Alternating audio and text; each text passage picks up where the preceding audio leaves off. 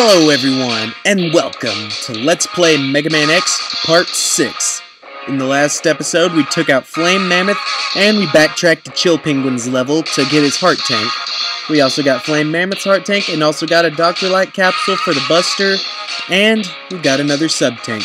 In this episode, we're going to take out what I consider to be the hardest regular boss, especially without his weapon, without his weakness.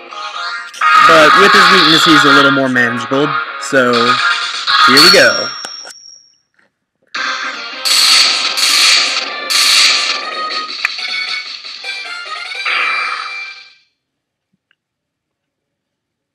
Armored Armadillo. I kind of wish his name were Armored Armadillo. Just... not all names have to be perfect. Anyway... sorry, I lost my button layout again. I thought the dash button was jump. This is the place to farm for health, so... assuming I don't get killed... this guy... well... he has a pretty high drop rate. So... I'm probably going to do this off screen, but the general idea is use the fact that enemies respawn infinitely, especially that guy. See, he gave us an extra life. Right there especially, he's a really common item dropper. Well, another extra life. My point exactly. So yeah, if you want to farm for health for your sub-tanks, just go around there. Or I guess if you want to farm for extra lives. So,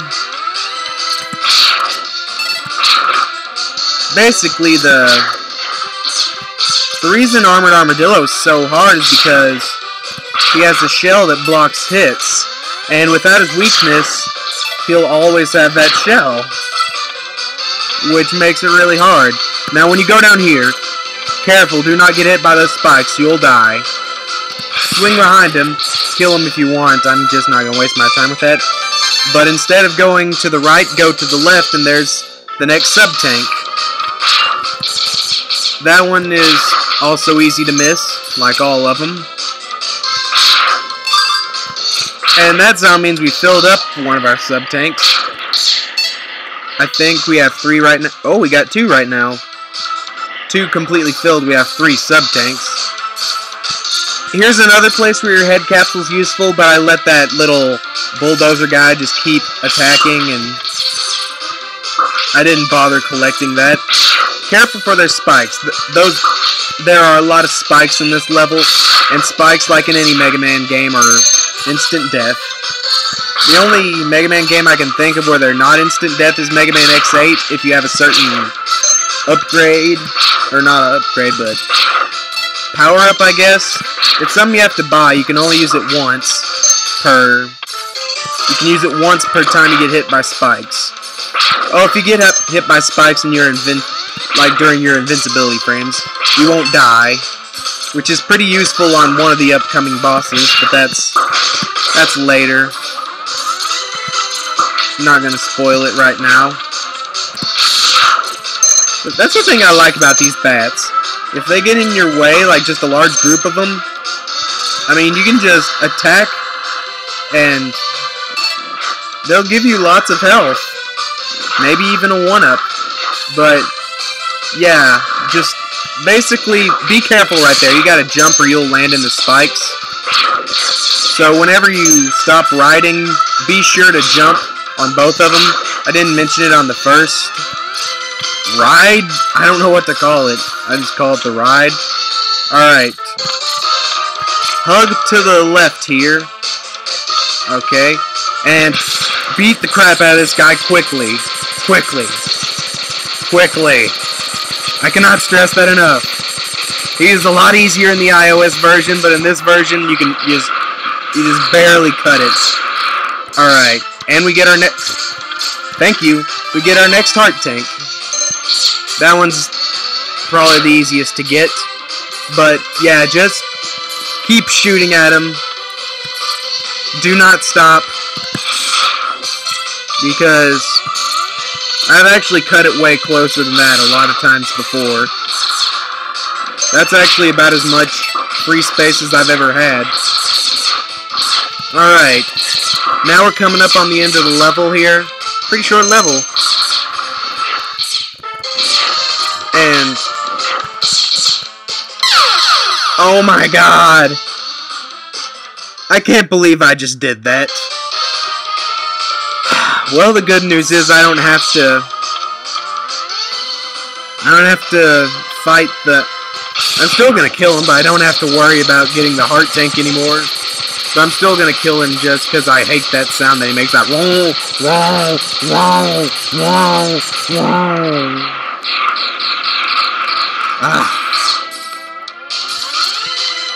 Anyway, where I was, you saw a little health container. I don't know what you would exactly call it. I'm just gonna call it health container for simplicity's sake. But a little later in the game, you see this? There's gonna be a little secret, but I can't access it now. And after all that, we are at Armadillo. I think this is the first one I've come at with full health, which is good because I'm gonna need full health. Alright.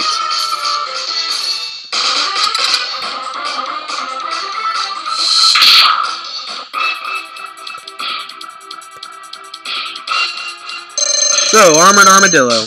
As soon as he starts to jump, he will always do that, and while he's defenseless, hit him with electric shock. That's his weakness. Ah, crap. If I need a sub-tank, I'm gonna take it. Just saying. Because that's a good pattern to get him in right there. Okay. That's actually one of the easier fights I've ever had with Armadillo. He's not that bad with his weakness, but without his weakness, he is crazy hard. And with that, we get probably the best weapon in the game, Rolling Shield.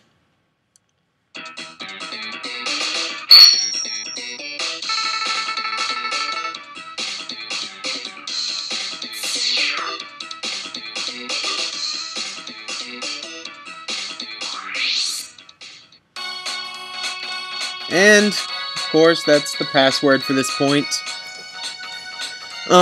It may just be me, but I think that was a pretty short video, but so far I've only done one level per episode, and I'm not going to change that now.